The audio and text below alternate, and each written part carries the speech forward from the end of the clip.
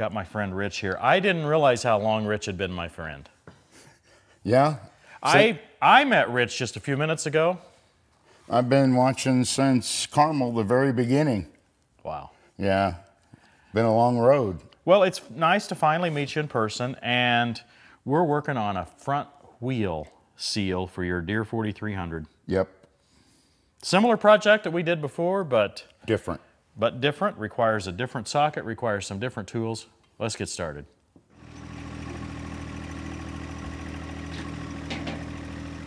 The trouble he experienced with his tractor is the same as we experienced with ours, except his has been, I'd say, going on for slightly longer.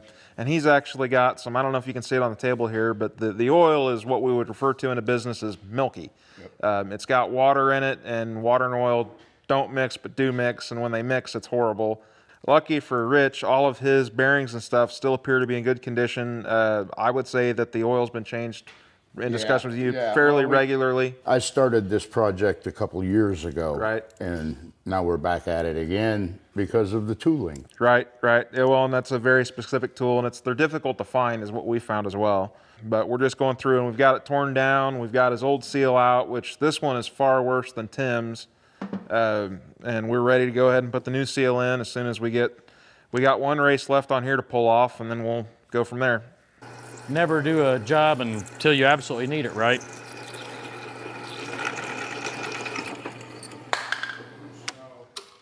Gonna finish up that vise project here to get the vise installed here this morning because, yeah, Dave's waiting on it right now. Yeah, I get it smoky when I put that oil in there, but I'd rather have the smoke than a destroyed drill bit.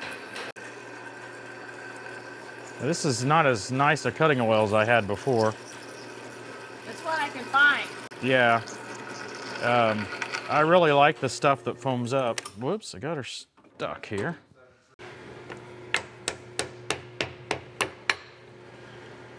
So that's the new seal. Yep. Nice and pretty looking. And you use the vise without it being attached to anything. Well, there's this thing called patience, and I'm lacking in it.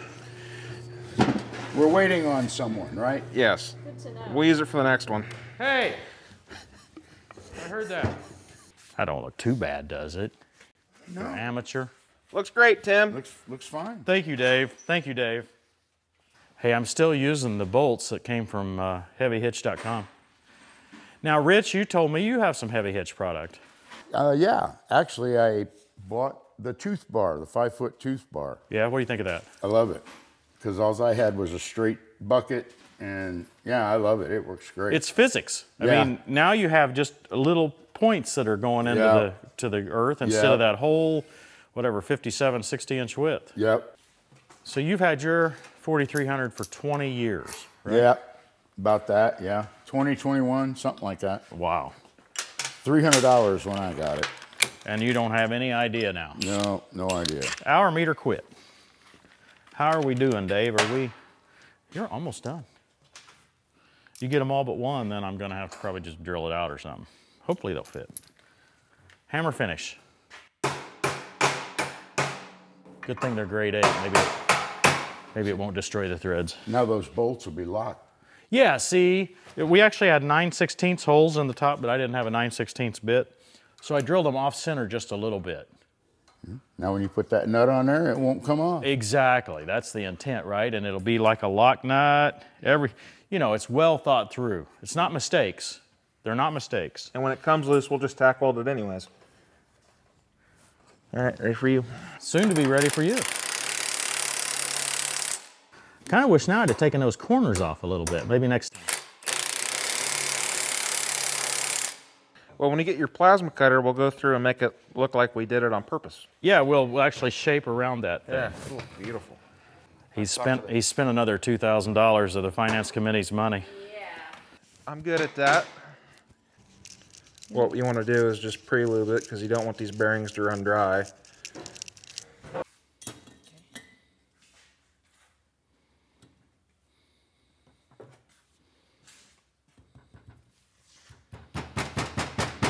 So I guess gonna hammer that seal in out here rather than trying to push it all together, right? Yes.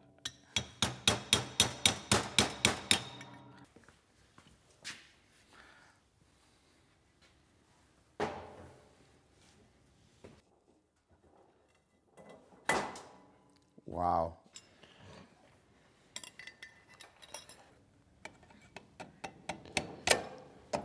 Perfect. So what I'm looking for here is that socket has to slide into those slots. But if you can see it on camera here, this does not really want to slide in there for some reason. So $300. And so what I'm gonna do here is, I think those tabs are just pushed in, possibly from shipping, possibly from poor manufacturing. But I'm just gonna very carefully with a hammer give them a little bit of tap so it'll sit down in there like we want it. And I won't have to force the socket onto it. Yep. Yeah, I think you're gonna need more than that, aren't you? That'll be a hard socket. What we don't want to do is break them tabs off, because then we're going to be in a world of hurt. And then you're going to see some real fab skills here in a second. We'll try that. We don't need to remove much, just a little bit. What do you think? Not quite. It's so close, it wants to go. It just... Is this not the John Deere part? We don't know. We bought it off eBay. Somebody built this in their garage. I said it might be a bad idea. Or it could be genius. It's going. Now, can you get it out? That'll be the trick.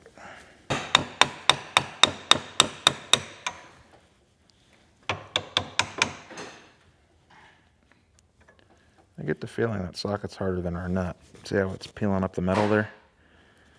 So what that means is the socket didn't bend, it just scraped the nut off to where it fit. So we might have to take a little bit of grinder to it and just machine it down. Because she's still not gonna fit this way. Well, the summary, I guess, of this segment is that we bought the eBay socket, which was $107 instead of the Deere socket, which was $300. And it wasn't perfect. Clearly someone had made this in their own garage and it's not perfect. It's got the knobs in the right place, but they're just a little bit too tight. Hopefully we can make it work or else we're out of luck.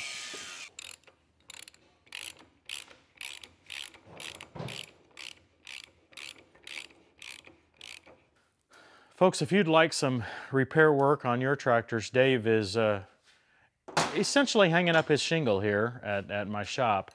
And we'll be somewhat selective because we want to have some decent video content. But if you've got some even more major repairs to be done on these small tractors, we'd be happy to do it. And I think we will be a good bit cheaper than the Deere dealer. There'll be some things, again, we'll not do, and it doesn't have to be Deere brand. As long as we can get the parts, might be fun. Yeah, we can do it. This is like the Permatex stuff or something, isn't it? Yeah, they sealed that thing. What'd you call it? You've got a 3-letter acronym for it. RTV. RTV. Okay, snap rings, our favorite. Yep. Boy, that's a big snap ring. I'm gonna get my nose out of there. I just don't want to catch a finger in it. Man, There we go. tight. Okay, all right. Are we almost all the way in? We're very close. Just everybody, don't breathe. Okay. What do you say about that, Jack? Yeah, what do you say about that, Jack? Oh, sing you a song. That makes me so satisfied when that happens. Just slipped into place. Sure there did. after you. Yep. The hardest part's getting it there, and after that, she just kind of walks herself home. Try doing that upside down on the tractor.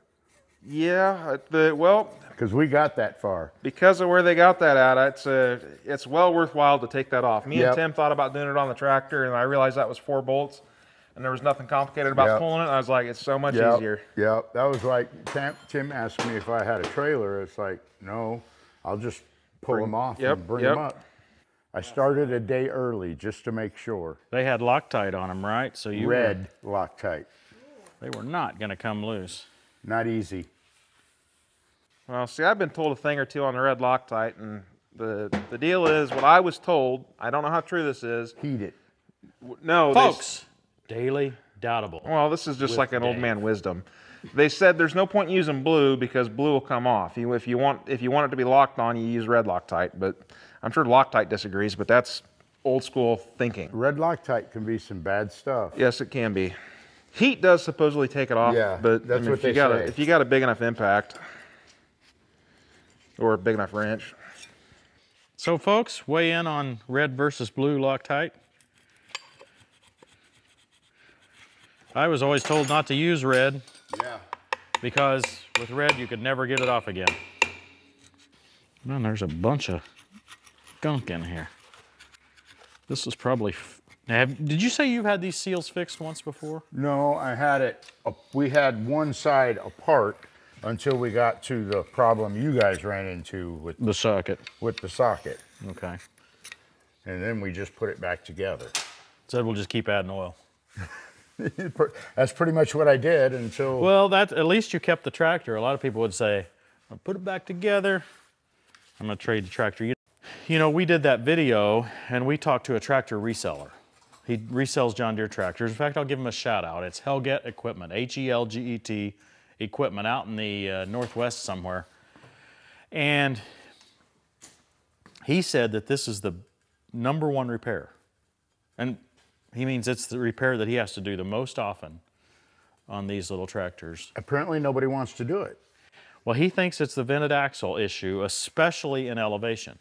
See, he's taking these tractors up and down hill, up and down the mountains, and he says it doesn't take very much of a pressure change to create either a suction or outward pressure, and then once you get that suction created and it's bringing that dirt in, it won't be long at all till the seal is bad. So he highly recommends the Otis Innovation Axle Vent.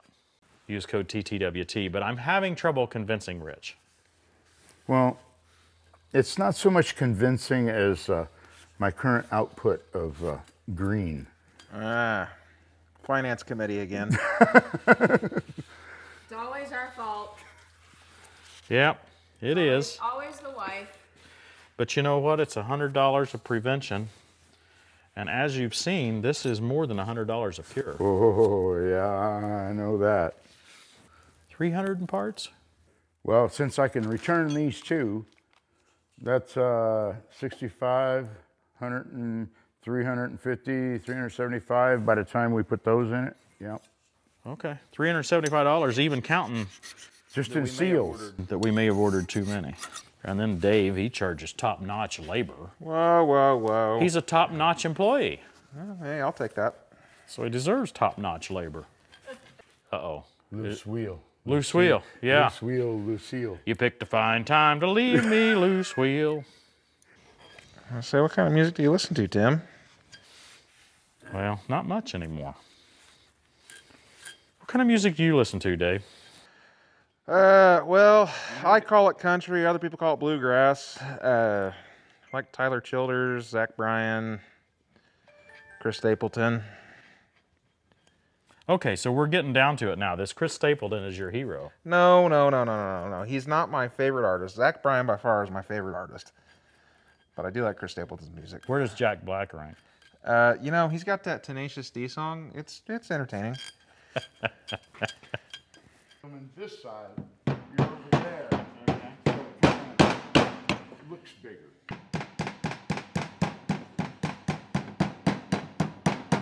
Moving mulch, digging, or dragging logs, or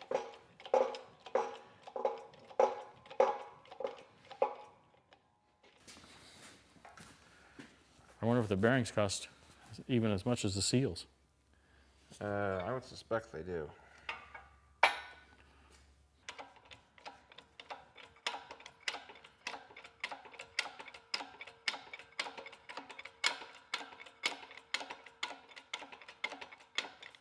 Just go till it stops? Is that what you did there, Dave? Yeah, well, because I don't want to. We'll have to go one size up on the socket. What I don't want to do is get the socket wedged onto that shaft. So I'm trying to be delicate. Delicate Dave.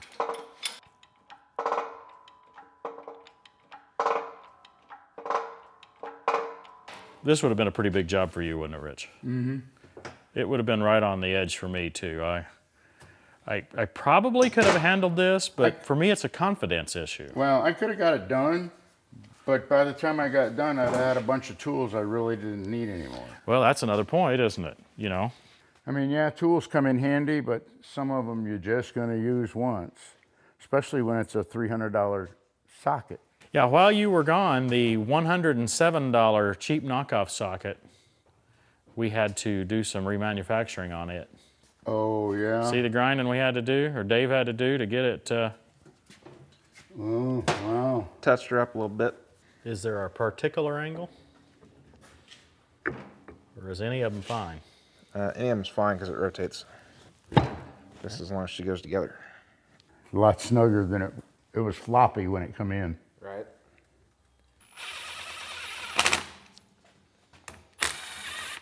Rich, I want you to take a look at that right there.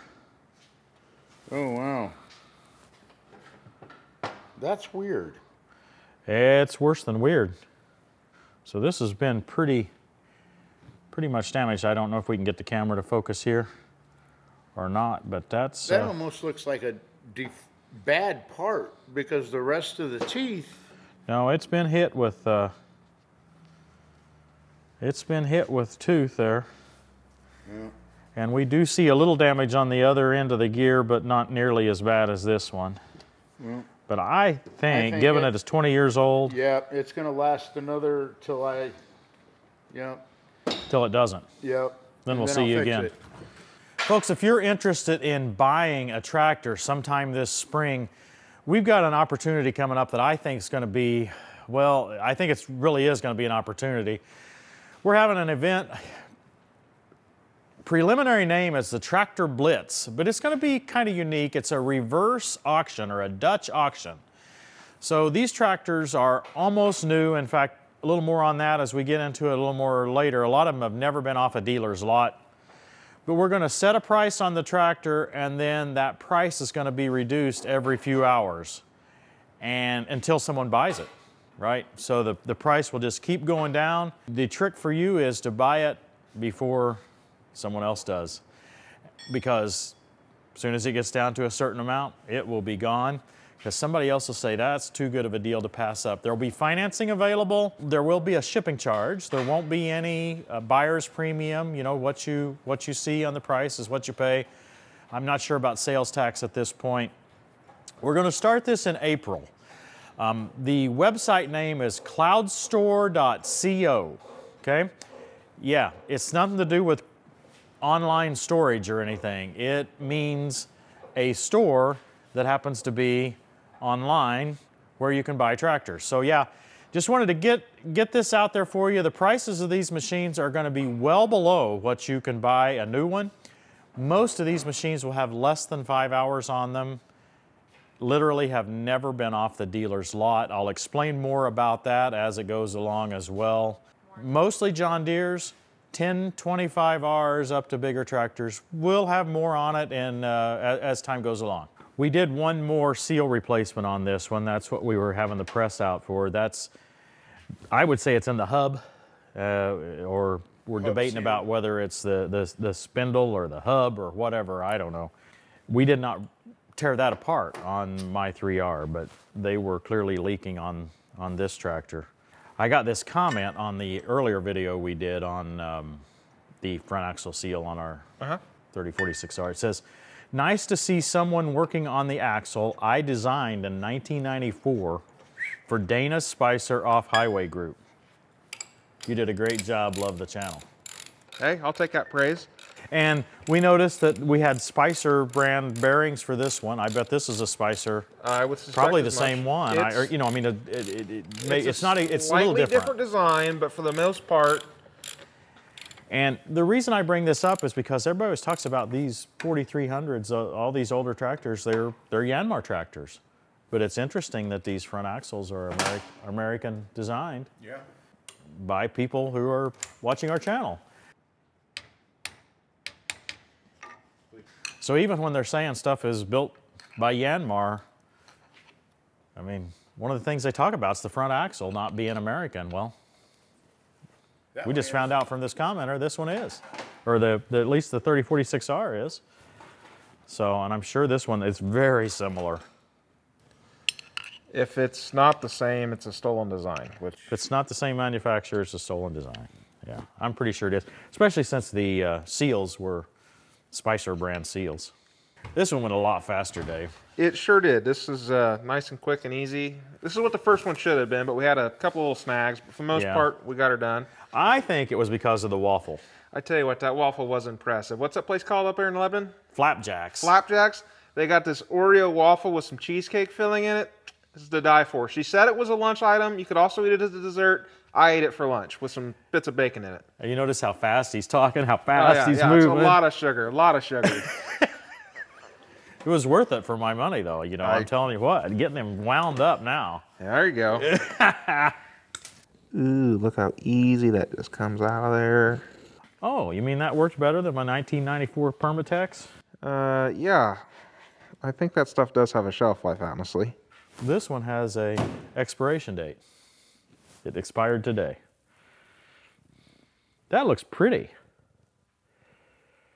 You can go into cake decorating if you fail as a mechanic. Well, hopefully I don't fail as a mechanic.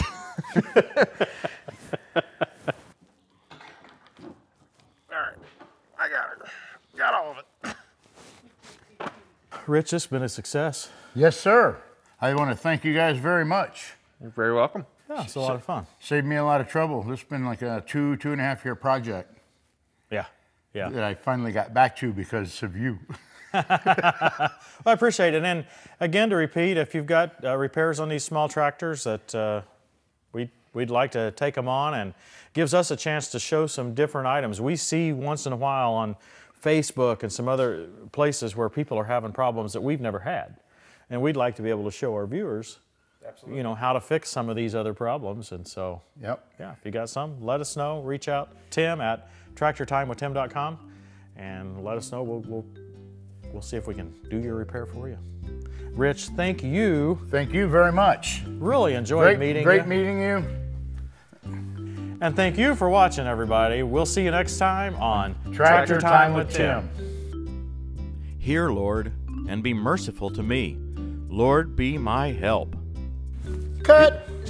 You act like you've been wanting to say that for a while. Ah, well, you know.